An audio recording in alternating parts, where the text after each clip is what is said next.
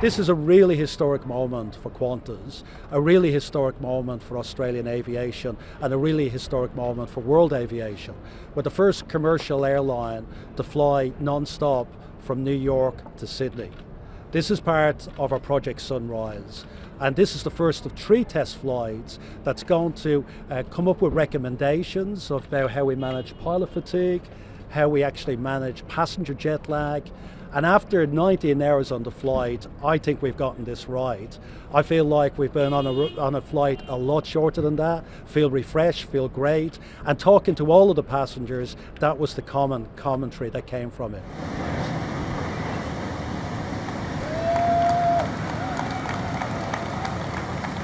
The flight was very successful from 2 components. The first one was research. We're researching the effects of the long flights, the ultra long haul flying on our crews.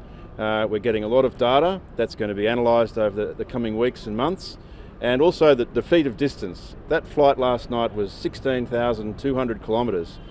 We were airborne for 19 hours and 16 minutes, and we landed here in Sydney with a comfortable 70 minutes of fuel.